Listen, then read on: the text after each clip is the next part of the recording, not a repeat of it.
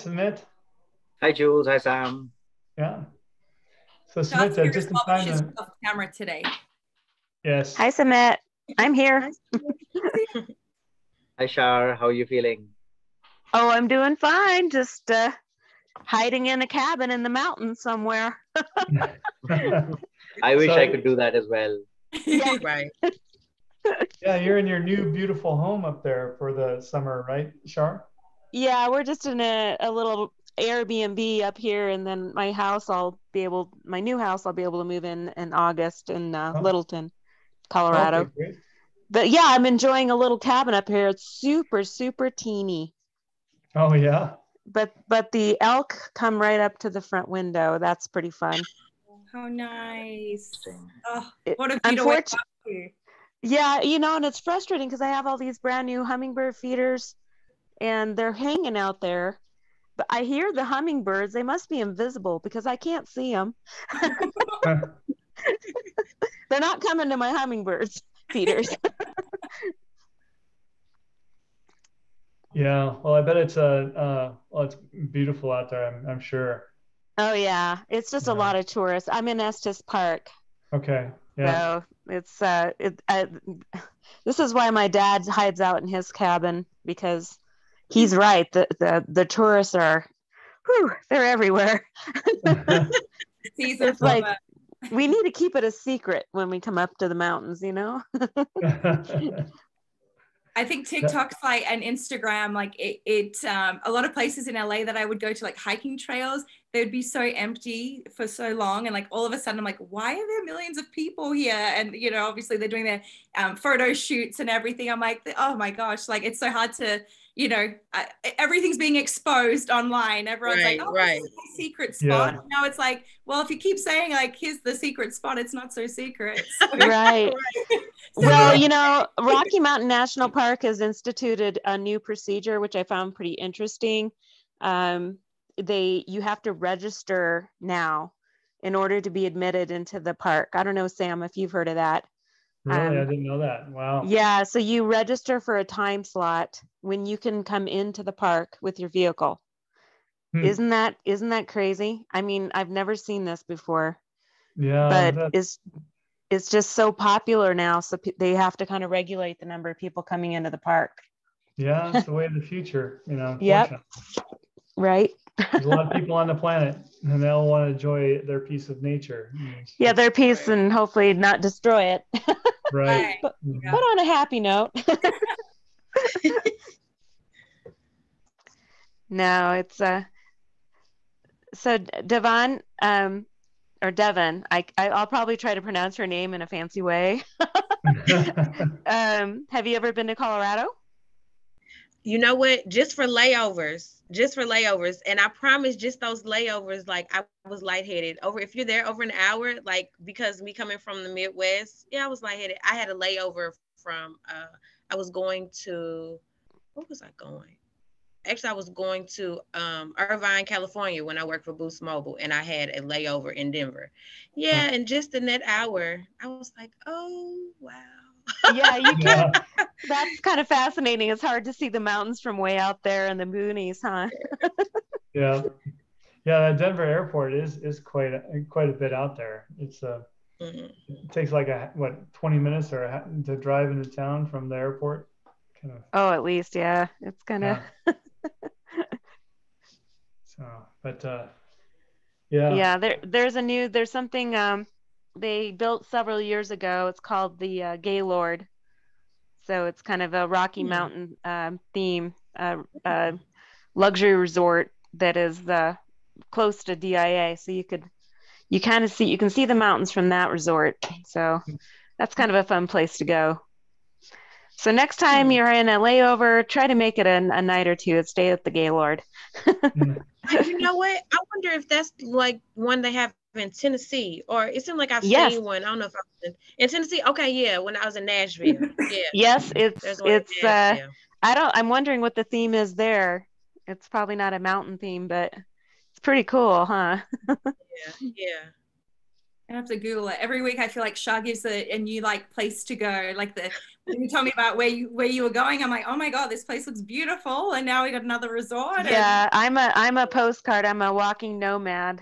We love it. I love it. I need to be better with my backgrounds though. Right now, I'm obviously not a good background. That's Red Rocks behind me on that image there though. I was wondering. Okay, Yeah. I was wondering. Yeah, also a beautiful place if you ever visit us. I love Colorado. I just, it's just minus the altitude though. But it's also like when you start drinking, that's when you start getting really lightheaded over there. Oh yes. Why am I wanting to like collapse? I've had one wine. What's going on? Yeah, try living in Mexico half the year, then try coming here, and then go visit your girlfriends at Steamboat for a bachelorette party. Oh wow. And then you wake up in the morning after a couple glasses of wine, and everyone's like, "Shar, what is wrong with you?" And I'm like, "A raging headache Oh no. that won't go away." So yeah, it's difficult to go from sea level all the way up to the mountains. For sure, yeah. But would you have it any other way though? I mean, the variety of your landscapes and the different people you see. I mean, it's a good life. Yeah, it's exciting. All right. So I guess we'll get started. We're all here. And I see whenever Sam starts sharing the screen, Devon, I know that's when Sam's like, all right, let's get to it. Let's get started. So welcome, everyone. Thank you all so much for being here on the People Strategy Forum. We are here every single week, and our goal, our mission is really to bring a high-value guest speaker that's going to give you a lot to work with, a lot to take away. As you can see on the screen here, we're here to engage, we're here to energize and elevate your employees and your company as well. So as always, we have a wonderful guest speaker who I'll introduce to you in a moment. But I first want to introduce myself and the rest of our panel. So my name is Jules, and I help to host these sessions every week. But I also hang out in the chat. So if you have any questions at all throughout this session, anything for our speaker or any of our other panelists, do write it into the chat, address it to everyone so that we can all see. Sometimes people do it to just the host and no one else gets to see the question. So put it out there for everyone to see, and we'll get those questions answered. But if you are coming to us from a different platform, maybe you're watching the live stream on Facebook or LinkedIn, still leave us your questions because we want to know everything, and we will get to those after the session. And if you don't know, we are also a podcast now as well. We've expanded. This is becoming a full-on show. So if you can't catch the replays, you can't catch the live stream, you can always listen on the podcast as well. So let's introduce you to everybody else here. So I'm not sure if Howard might join on a little later, but we do have Shar, and Shar is here every week showing up. She's a former HR professional turned entrepreneur. She's very experienced in running multiple businesses in the areas of health. She's also a career coach. She's a consultant. So she's got a very busy schedule and quite nomadic as well. If you were jumping on before we got started, she's in Colorado right now. Sometimes she's in Mexico. So if you ever need any expat advice, she's a good go-to person.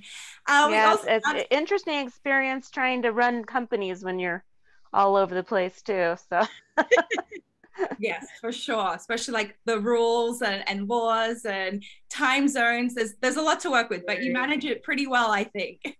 Thanks. We also have Sumit here as well, and Sumit is a people strategist. He's an HR expert. He has over 16 years of experience working with all kinds of companies and organizations, and his expertise really is assessing what's going on in a company and helping them create a roadmap so that they can be more successful, more productive, and have happier employees. And we also have Sam, and Sam is the founder and CEO of Comp Team. He is a reward strategist, compensation expert, very busy right now because compensation is a very hot topic, as we all know at the moment. And not only does he run his own company, but he brings us the People Strategy Forum every week as well. So that is your panel here. Let me introduce you to our lovely guest speaker, Devon Moody-Graham. She is a very busy lady, so we're very grateful that she's found a little bit of time for us today, because not only is she a mother, but she's an international business strategist, a speaker, a community leader, the Chief Solutions Officer of CEO Mum Empire, and she has a community specifically for mothers, the CEO Mum Project. So that helps with, mothers, especially, to create and launch their own businesses. She has been very busy traveling to Paris. She's got a trip to Paris next week, actually, she was just telling us about. And over the last 13 years, she's worked with over 500 businesses, 15,000 youth and adults in the areas of professional leadership and entrepreneurship. So very busy. She has a lot of projects going on. We're very excited to welcome her. Thank you so much, Devon, for being here. And we cannot wait to hear everything you have. Oh, by the way, the topic today is creating authentic business cultures that convert. So she's an expert with creating relationships and really setting the foundation. So again, thank you, Devon, so much for being here, and welcome to the forum. Thank you for having me. So Devon, I know that Jules just totally was telling us about how busy you are. I mean, it looks like you're doing a little bit of everything. And so tell us how you've come to this driven place of helping so many people. Well, you know what? It started. I guess I would literally say it started before I was born. I am the child product, right, of entrepreneurs. So my dad has been a cobbler, a shoe repairman for over 60 years, and my mom a cosmetologist. So I come from very creative people. And growing up, I was helping with the business. So I had been, going to the supply store with him and my mom and writing checks. And at that time, of course, as a young kid, as I'm aging myself, he would do the merchant slips, to kind of run the carbon copy over. So we're like tearing the slips off. And it was such a cool experience. So I literally grew up around business my entire life. And so I know how important small business is to the community and to the family. And what I was literally noticing, as I went on through school and later in college, because I actually went in college English pre-law and graduated with a degree in consumer and textile marketing, which is like consumer behavior and retail marketing. So I love fashion and I love people. And so it really enabled me to take like that marketing take on really listening to people and what they're saying before you create something for them. And I took that along with just experience and started working with a lot of micro enterprises, really small businesses that were doing some things that are transactional, but they really wanted to create a solid business to support their families. So I taught myself a lot of things that I didn't learn, in my formal education, and really started to help people build good foundations so that they can grow and scale their businesses and have sustainable businesses. And from there, people started noticing. I started to teach more on the college level, facilitate a lot of programs for colleges and universities and entrepreneurship, and speak a lot of places about the importance of it, and really going back to the foundation that business is about people. And yes, we of course start businesses to make money, but if you don't understand people, give people what they need, of course, Sam, they give them what they actually want, because it's not always money, it's that respect, it's the culture, it's the, the environment. And so I really honed in on learning as much as I can about that.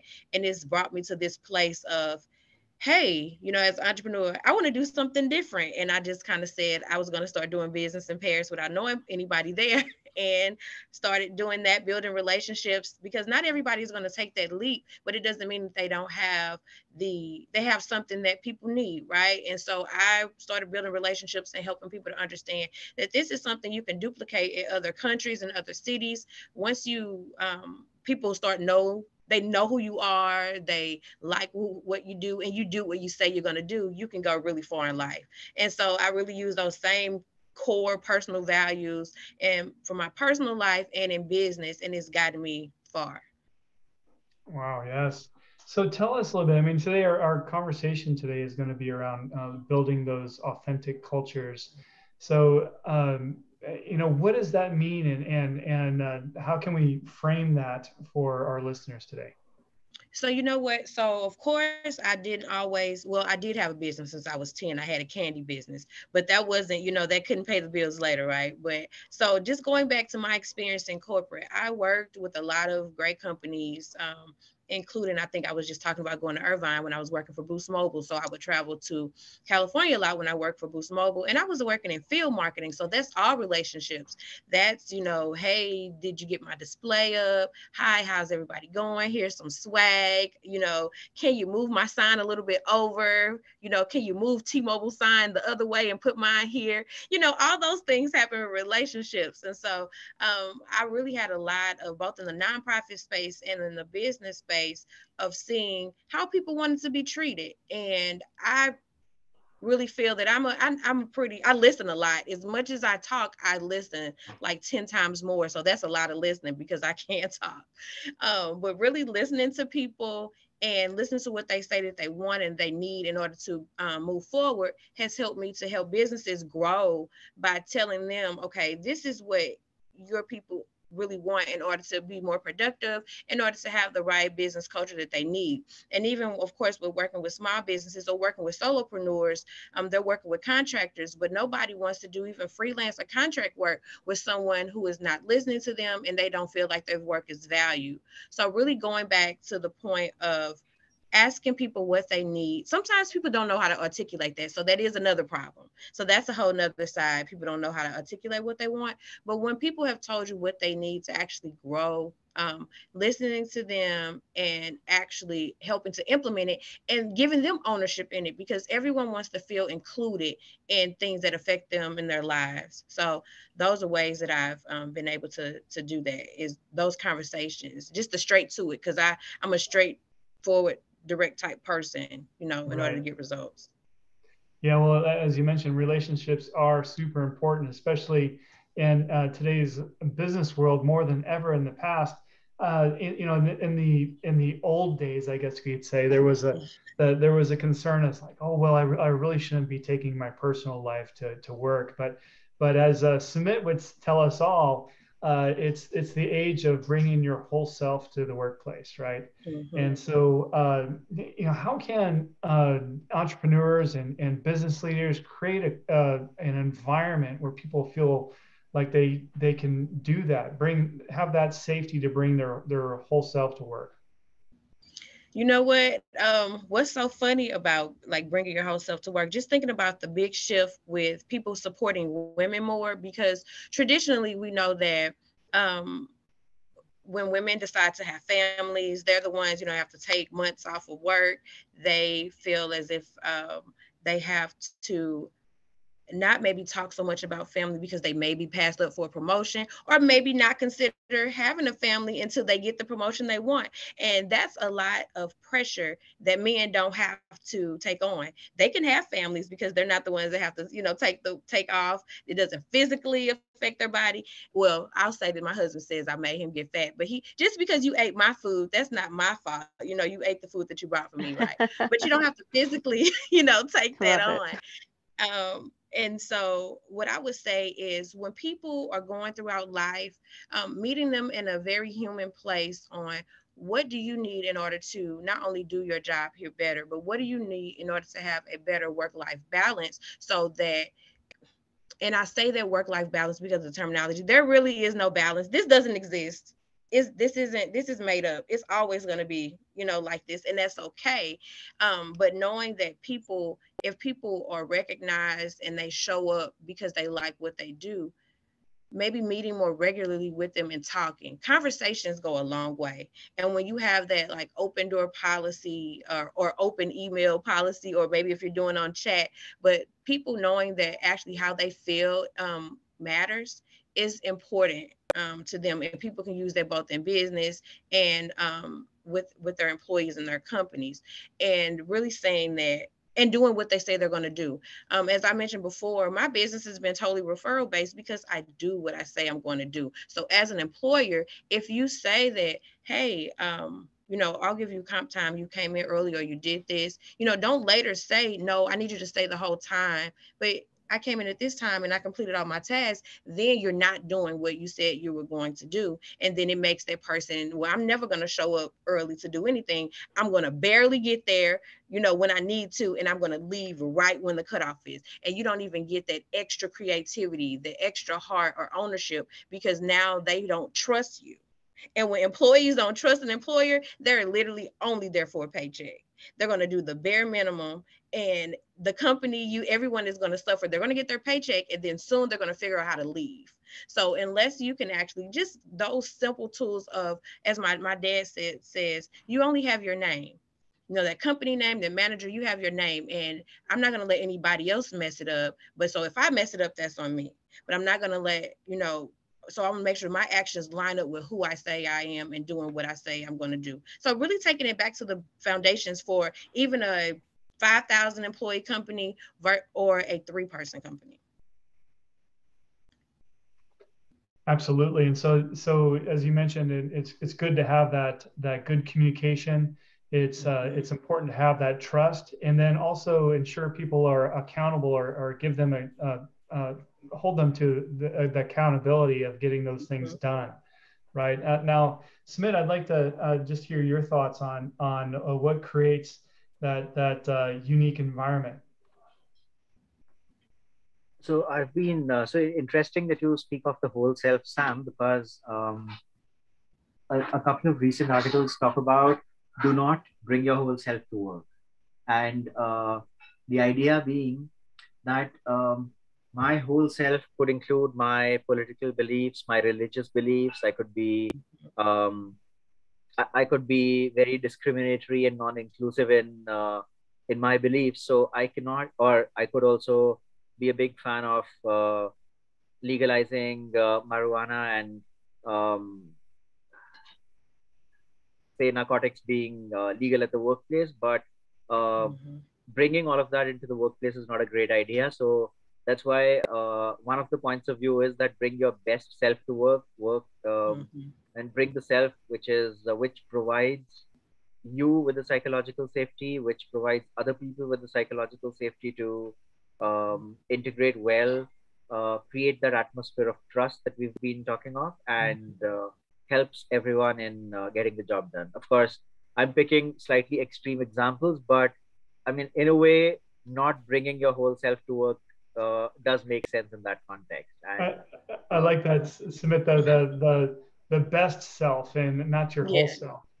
But of course, it's I think that there's an element of where we all need to really understand each other's perspectives. It's like it's good to have those diverse conversations in the workplace. Is there a way to do that and have it done in a safe and professional way? I think that's an interesting question, and at least from an Indian perspective, I can try answering that, because we're as a society, we're a very conservative one. Of course, because of business reasons, the world has really opened up, and that's why my personal self could be very different from my work self, in the sense that I might have a very strong views about various topics, and even like we've got Pride Month going on. Indian society would have fairly strong views on that, but at the workplace, obviously, if you air those views, people would look at you as if you're from the Jurassic age, and which is right. So what I'm trying to say here is that I think it's an evolutionary journey, and people need to be brought up the curve in a slow and steady manner. Of course, a lot of things could be surprising or shocking for them, but while some aspects should be zero tolerance, there should also be concerted efforts to help people in being more inclusive, because people do, at least my belief is that most people would want to do the right thing. They would want to do what is just, what is inclusive, what helps other people in the team feel that sense of belonging as well. Just that we've got to give them the right channels and give them the right education, and of course the right guardrails in terms of policies and compliance perspective as well. Great, thank you, Sumit. Now, the one thing, Devon, I'd like to understand a little bit more clearly when we're talking about,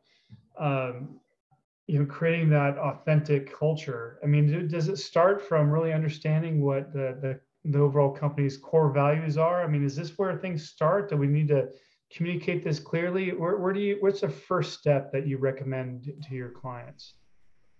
So definitely, I would say, yeah, it goes to the core values of that company, because that's the only way you're going to see if it's really a good fit for you as an employee, as a manager. Is that as an employee, is there some place that you want to grow, or is this, maybe some place to get experience and then leave because ultimately your core values are not in alignment with the core values, and that's important. A lot of people say, okay, well, I'm just going to job to get a check. I get that. I know we have to live. We definitely have to make money, especially now with gas prices. We need to make more money. But looking at long term, it's so important that we see how those core values of the company align and see if there's still humanness in there. We know that the goal is to make money. We know those things. But when you're thinking about what's going to create the longevity of an actual company, those we have to make a human part in there. We see the core values. We know we need to meet the customer's needs. We know we need to be profitable at this rate. We know we need to be productive at this point. We know we need to, do whatever those things are and those pillars are. But making sure that there is a level of a high level of humanity, because as we're seeing now, people are leaving jobs left and right. They're leaving because there's still, millions of jobs that become open because like, oh, I have options. So I don't have to sit miserably here. I can get my resume updated. I can really, get this experience, and I can go to the next place that's really looking to invest. As we see more companies are becoming remote first companies, like more than any other time in the world, as we learn that what people said couldn't be done, companies I think about, and I'm not going to say the company's name because they are huge, but my friend was working for a company, and literally right before the world shut down, it was literally the first week in March of 2020. She was trying to, because she takes care of her aging parents, and so she often has to leave.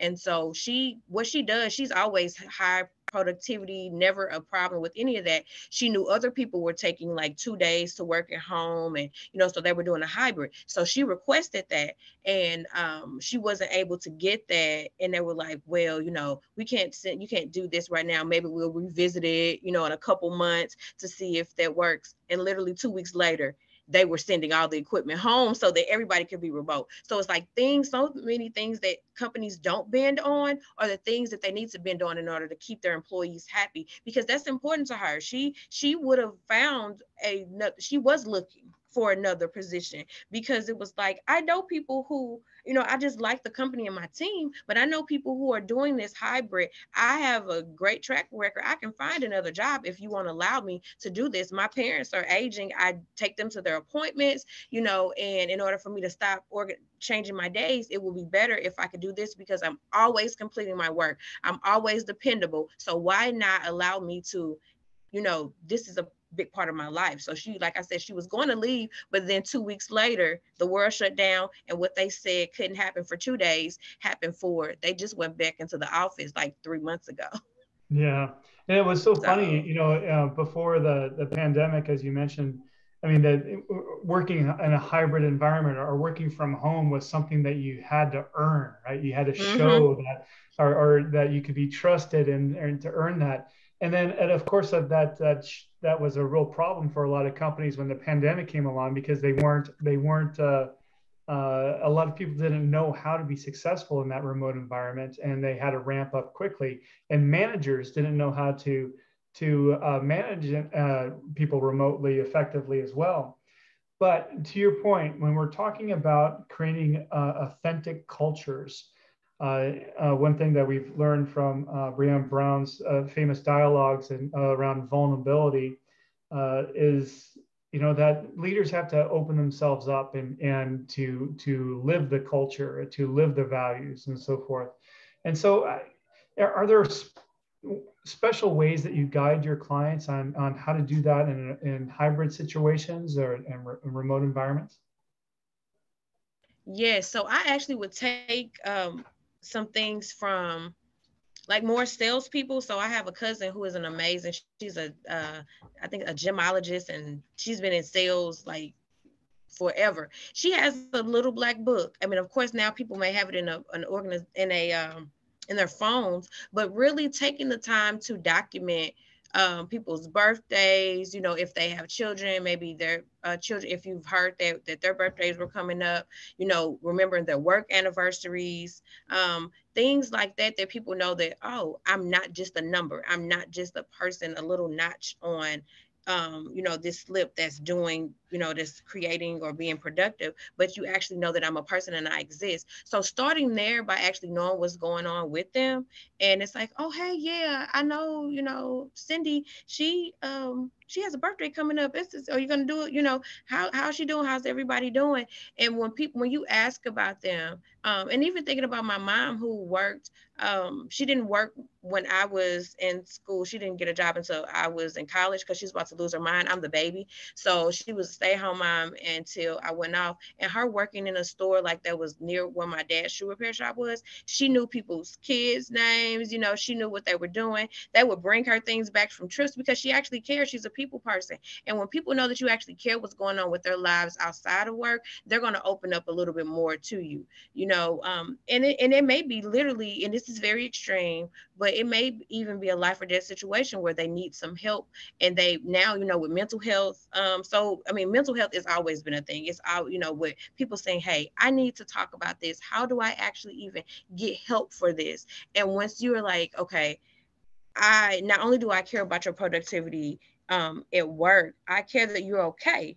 I care that, you know, that you as a human, you as a person are actually okay. And so starting with those conversations, documenting things about each person, not even each employee, about each person that's in your team, you know, like looking at them as people. And I promise they will give you more when you give them more.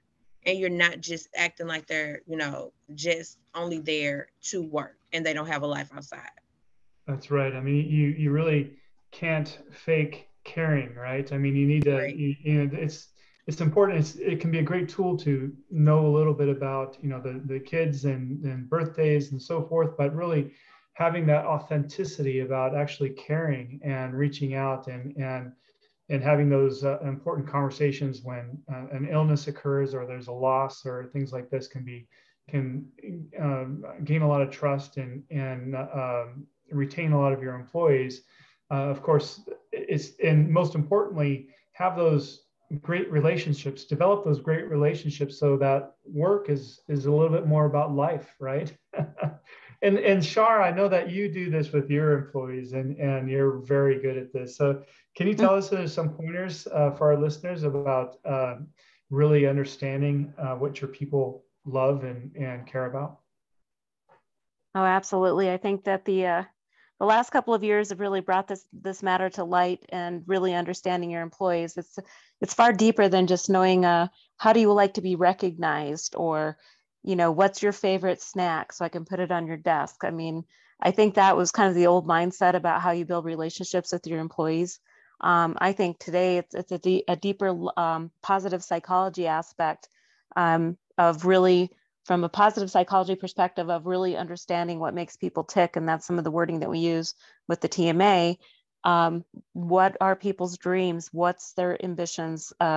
What worries? What keeps you up at night? I know those are cliche questions, but, you know, I think, as you mentioned, Devon, is that people are really worried. They're worried about their families. They're worried about their aging parents. They're worried about their college age students that are struggling with online courses, or high school student, or whatever age children.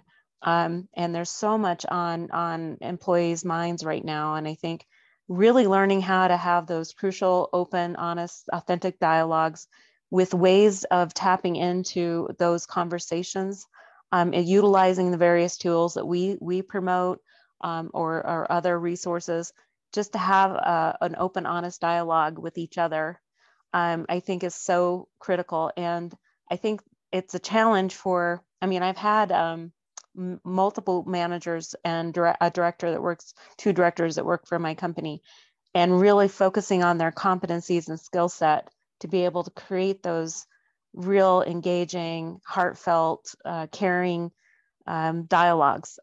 It's not something that some of our leaders just wake up with. It's a real talent and ability to have that communication.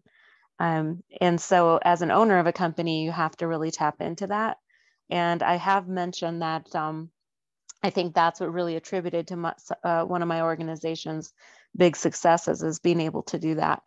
But switching gears, Devon, I have a kind of a topic I'd like to ask you about. And I think you were saying this in the introduction, and I'm curious what your mindset is. You mentioned that you support minority business owners, right? And I was listening to a podcast. Obviously, I guess I wouldn't declare myself as a minority, so I'm curious what you think about this. But I've been hearing that small minority business owners really want to be supported by each other and held up, and not be in such a competitive bureaucracy. Let's one up one another. And I've been hearing that there is a dire need to support one another, because walking into a company and just asking for an application and then getting the job next week is just not easy anymore, right? And and companies want to hire more diversity, and companies want to hire the best talent, right? So what are your thoughts about just overall the minority in business place, and how the community can support one another for tremendous success?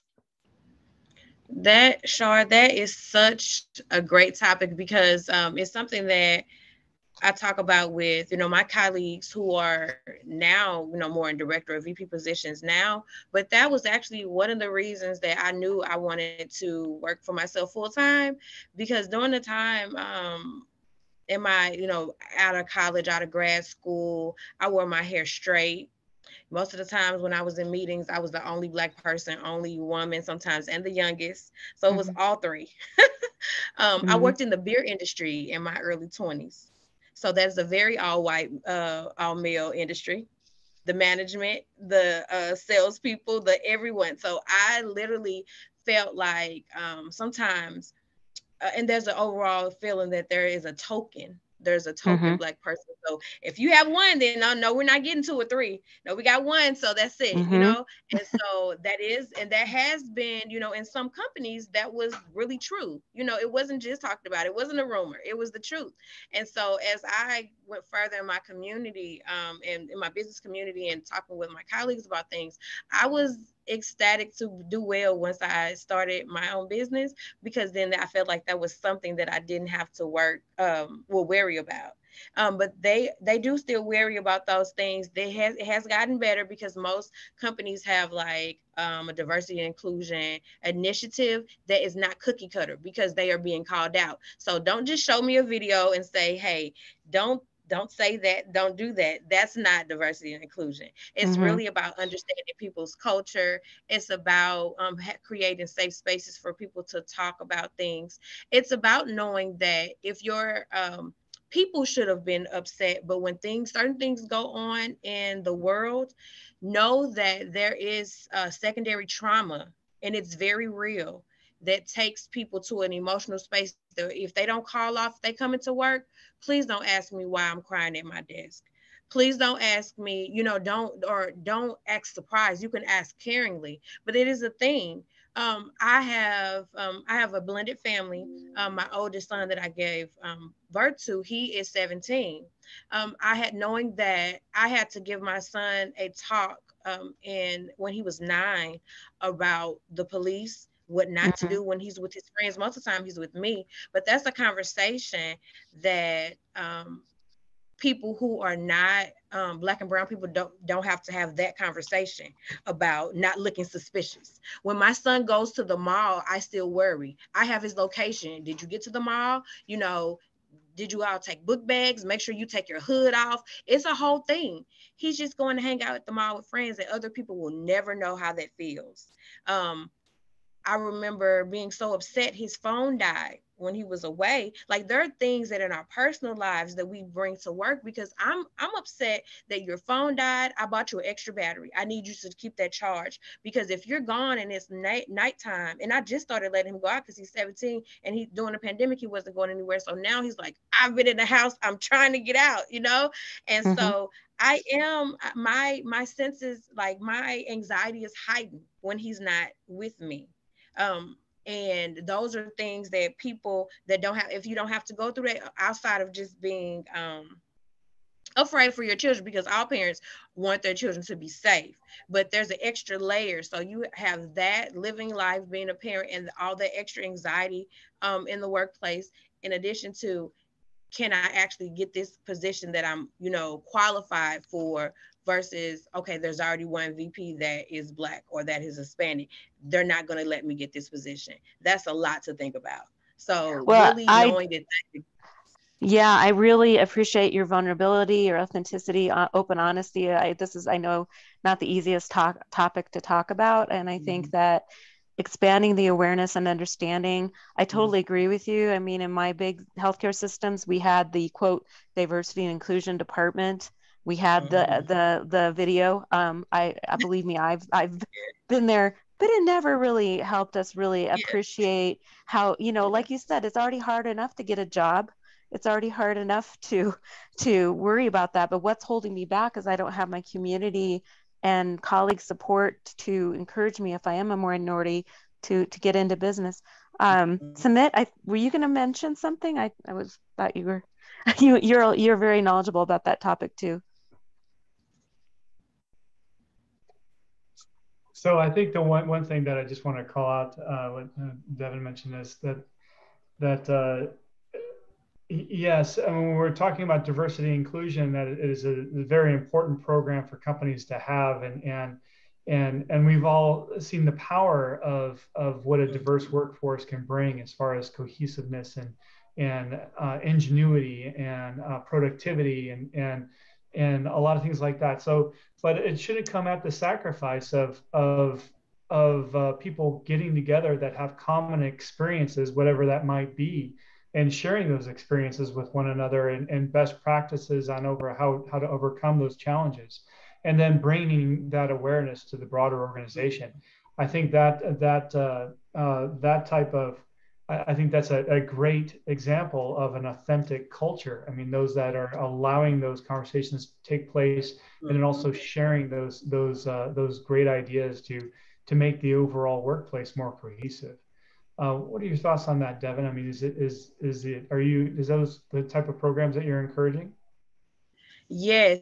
So those employee engagement groups that are created, it's so important to not just create those so that people can share in a safe space, but also I think one thing may be missing, I don't know if companies are doing this yet, but having those people come together that have shared experiences, but also having at least, if not quarterly, a biannual time where those groups come and present and what they think people need to know, because you can't just, you know, huddle together and talk about it. You have to do that in order to feel better within the workplace, but you have to also present that to your colleagues and say, based on what, you know, we've seen, and this is something that we've been going through or seen in the workplace, these are some recommendations, and then let's talk about those together. And so it's really about, you know, first communicating and creating that space, but in order for it to really give the boost in productivity, the boost and enhancement of an authentic business culture, we have to share that information in a way that allows people to say, oh, okay, and ask those, I'm going to say those, as we say, those dumb questions.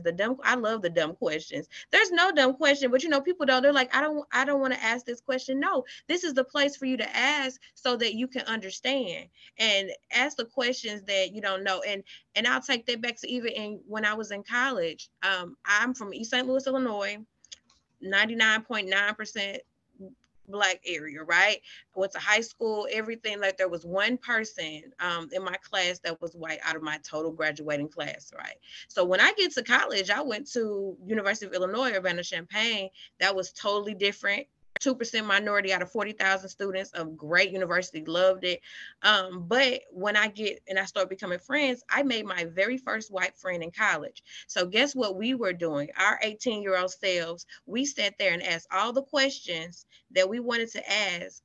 I asked about her hair. She asked about mine. She wanted to know, well, how do you get that hair to stay in your head? So, I glue it, well, why do you have to wash your hair every day? Oh, because it's oily. Like, those are questions that you can, yes, Google wasn't a thing. It wasn't there. I want to ask a live person, and I want to understand because I care to understand.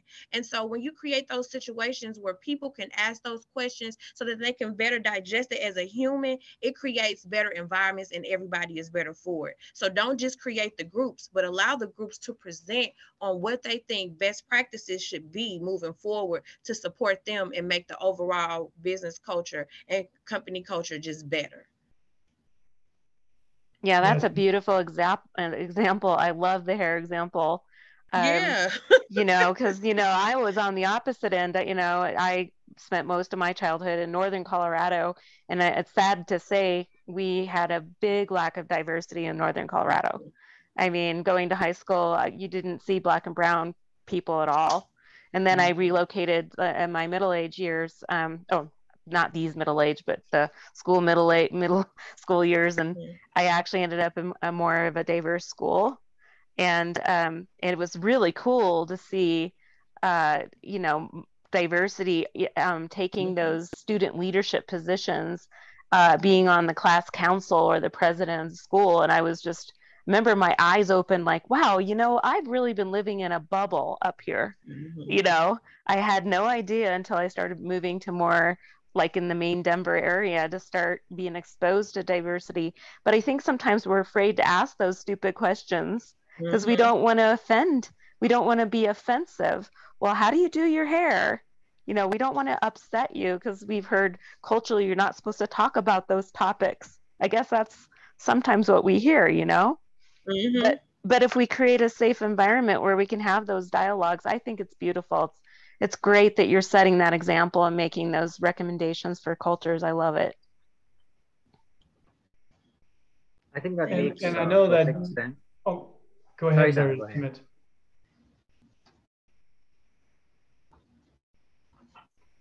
Please go ahead, Smith. Thank you. I was saying, so that creating that sense of safety where you're genuinely trying to learn about a culture or you're trying to learn about a community. I think it's fantastic. And usually there's no offense that's taken, especially if the question is asked in the right way. And I also get why people would shy away from asking certain questions because they feel they might offend the other person. Like I've been asked by people from before Google existed or when Google was a new thing about whether my father's a snake charmer, whether we commute using elephants back in India.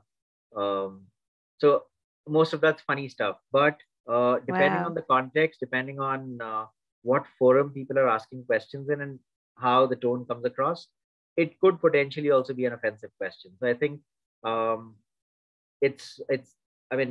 I'd probably prescribe more of one-to-one conversations and saying, and this is something I created in a diverse organization once, the concept of culture buddies, where you pair up with a person, you create that sense of camaraderie between two people who can then ask each other questions to learn more about their culture. And gradually you can then bring in more people into the group and expand the circle. So it functions like a circle of trust, and you keep on widening it till it begins to cover the entire organization. That's a great idea. Definitely Absolutely. Having those opportunities. And so, Devon, I know that you're definitely interested in the international environment and learning about new cultures and so forth. Have you seen what kind of perspectives can you share as far as I know you're coming up with that wonderful trip to Paris here soon. So, what are some thoughts about knowing more about those different cultures or how to enter in a situation that is completely foreign to you? You know what? So it was definitely a great example of that. I remember when I was planning my first conference, and when I after making the connections and meeting people and like having her on my Instagram show to promote things that she was doing, and just kind of creating that adding value and creating that relationship with a few people. I remember her saying, so what are the dates again? So I give her the dates, and it's like, oh no, we're going to be on holiday during that time. So just knowing that, hey, if I didn't know anybody and I was just kind of going it alone, knowing that, I risk not even meeting the people that I'm trying to meet, because every 6 weeks she's gone to the south of France, or they're going on vacation or holiday with their families, because they're going for 2 weeks, and certain schools close down for 2 weeks every 6 weeks. And so just kind of understanding the culture and how that plays a part in wherever you're wanting to do business internationally is so important. Knowing that you definitely can do a lot of research, but until you get to a place, it is it's nothing like that experience, taking all of that information that you've learned. Because even reading, I mean, I would hear that, okay, the French are snobby, or this is that. I've never had, in all my traveling, I've never had a bad incident. I've always come in with respect. I'm learning French now, but I will always at least say bonjour, always thanking, always saying merci. Like if I even said those things, people knowing that you're attempting to at least try is so important, because it's about respect and going somewhere else, and then being willing to learn and to listen more than you speak. And so even as I remember, as I planned an event coming from the US, I I'm buying snacks. I go and I'm picking up still water. And then in my mind, yes, I do know that they drink sparkling water more, but I'm picking up because I'm in the market and I'm picking up. And then so my colleague was like, you need to get some sparkling water, And so of course leaving the event with most of the still water that I bought, because most everybody drunk, the sparkling water. So just knowing different nuances about culture and things is so important, and taking the time to learn. And I'm a lifelong learner. And so each experience is just me soaking in things, me teaching people things, we at exchanging information is so important in that. So I really have done a lot of that. And I've met a lot of people in the expat community. So it's that whole thing of those people who have dual citizenship, both here and either here in France or Canada. And France, I've met both. And so it's like just knowing that how to talk to people who are native citizens of France, and just learning. Like I said, when you are you're teachable and you are a lifelong learner, you literally can be a nomad like Shar. You know what I mean? Because you're soaking in all the culture, you're soaking in things, and you're learning and you're growing and experiencing. And people respect others that love to experience their culture while learning about them. And I've taken those same practices in business by showing this is how I can add value, this is how we can work together, these are our synergies, and let's do it. And not ever making one person or one group of people feel like they don't have enough to contribute. It's like it's always mutually beneficial. And that's really how I continue to grow relationships, and starting with places that I never even, in countries that I didn't even know, by showing people that they have value, I have value, and let's just add value together. Mm-hmm. This makes me think I'm on a lot of these now that I have been immersed living in different cultures for 6 months at a time. There's on social media, those social media where it says things like my personal experience getting to know Puerto Vallarta, or social media groups for that community, which are designed for the tourists coming into the community so they kind of understand it. And one of the common things I see is, why isn't there more Walmarts here? Or where, yeah, or why is it that the drivers, the Uber drivers, why don't they speak more English? And I see a lot of negative reaction of saying, if you want it here to be like there, then why did you leave there? Yeah. If you wanted Mexico to be a mini America, then why don't you just stay in America? Right. And so I have learned, I mean, even though I felt I was a very open diversity as far as inclusion kind of individual, I have learned, you're right. I mean, just a respect of trying to speak the language, even if you're kind of being choppy. I'm just an appreciation, when you say gracias and, an attempt to in my vocabulary is bad, but yeah, I have learned it's very much appreciated. And no, we don't have a lot of Asian restaurants down here. So quit asking where all the good Asian restaurants are. you know so and I was like, yeah, that's a good point. I should quit looking for Asian restaurants when they're not a ton. So it's I think immersing yourself in the culture, and I think I want to hear an update how your Paris trip goes when you get back. So we need to Definitely connect on our LinkedIn and tell me about your experience. I definitely will. But I think it's good. Those are some great pointers that were brought up. I mean, making sure that when you're going to a place where you haven't been before, do a little bit of research, some pre-work. Make sure that you take the avenue of awareness around you and have respect in those environments and patience. Right, that's quite important. Well, I know that we're having a wonderful conversation right now, but I do want to acknowledge our sponsors right now. We've been talking about the importance of having these dialogues and learning about our people and understanding what their desires are, their talents, and so forth. And so communication is a big part of this authentic culture piece. And so the TMA method allows for that. I mean, it's an assessment tool that you can give out to your new candidates that are coming into the organization or your employees, your current employees. There's no right or wrong answer. It's all based on positive psychology. So the important part is that it's a framework to have a dialogue, a framework to get to know one another. And so the TMA brings a lot of these types of tools into the marketplace, and a lot of them are free. You can go out to the Apple Store and look up TMA there, and you'll find some great tools that you can use for interviews and also to see the different types of competencies that people have. And so if you're interested in learning more about the TMA method, please reach out to me, and I'm happy to give you one of those assessments to see what you think. And we love the tool. It's helped a lot of businesses here. So really appreciate that. Also, I want to bring awareness to our speaker next week, Chance Eaton. Talk is cheap and leadership is hard work, right? So I think this comes along with the theme of what we're discussing about today.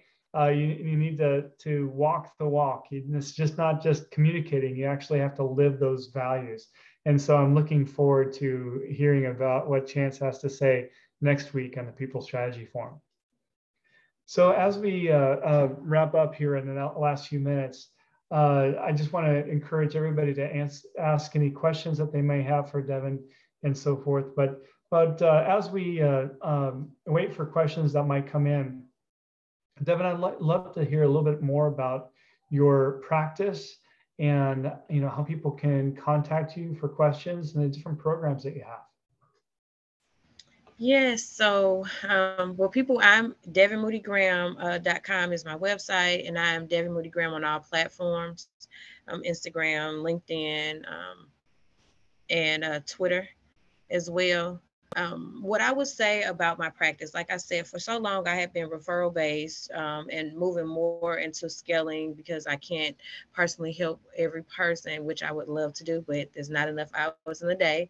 And so I work with people to help expand their businesses. I still speak on the very startup tools and foundations, but really working with referral partners to make sure that those businesses get what they need to be sustainable. And then later they can come to me for growth and expansion. And then for the next level of if they have businesses, whether it's service-based or product-based, that they want to take international. And when I think about how I actually work with people, I work with people using a method, my 3R method, where I look at relationships, I look at resources and revenue. And like I said, revenue will come if you first build those great relationships, organic and intentional relationships that are mutually beneficial, that you are finding that you can add value to others. And when you have a value add mindset, things will continue to come to you and opportunities because you have added value and you've shown and done what you said that you were going to do. Looking at the resources that are around you, things that people have that you need to create, but also looking at what's there, because you don't want to recreate the wheel. If there's something there that can make your client, make them their workflow more efficient, more productive, out making those relationships work. So we look at those things to ultimately get to what we want is as a business owner is to make money. But like I said, if you have those relationships down packed, those things will come because you are actually executing what you say that you're going to do, and you're adding value. And so many times people say, oh well, I want this partnership, or I want this, whatever this is, but what do you have? We definitely know what to tell people, what's in it for them, but how are you adding to them? So I really very much so work on the basis of relationships and adding value, and those opportunities and provisions will come. Great. Thank you so much. It's been a pleasure hearing all about your practice and creating those authentic cultures. So, Jules, do we have any questions or anything that we would like to go through as we're closing here? Nothing's come up. It's a little quiet. So again, if you have any questions, comments, drop them in there. But Devon, do you want to also give away like a best email or your website, a way that people can reach out to you after the session? Yes. So if they go to devonmoody-graham.com, that's my name altogether, they can visit there and schedule a time to talk if they're looking to expand their business, whether domestic or internationally. If they're needing more clarity around things, I actually do have a course that I'm about to release, exploring pathways to international business, how to take your business international in 90 days or less. And that will be dropping soon. So if you keep watching my website, you'll see that. And then also on social media, you'll be able to see that information, because I'm really excited about helping people to expand, because I know it is not a lot of people know about the international space, but over 95% of the world's customers are outside of the United States. So yeah. There's a big space to explore. Yeah, good statistic there. Very interesting. Yeah. That's right. It's a big world out there. We don't want to be staying in our own little neighborhood. We need to have some awareness, right? So that's great. Thank you so much, Devon. And it's so exciting to hear that you have that class coming out, that workshop, because I know that there's many small businesses out there and mid-sized companies that are wondering how they can expand and to offer their services to a larger community. And so it's great to know that you're having that come out. Perfect. Well, I just want to say that thank you once again for joining us here in the People Strategy Forum. It's been a wonderful conversation. Thank you, Devon. Thank you for having me. All right. All right, everyone. We'll take care, and we'll see you next week. I'm sorry, next week. Next week. Not next year yet. But, all right. Take care, everyone. Thanks, Devon. Bye. Thanks, Bye. everyone. Thank you. Thank you, Devon.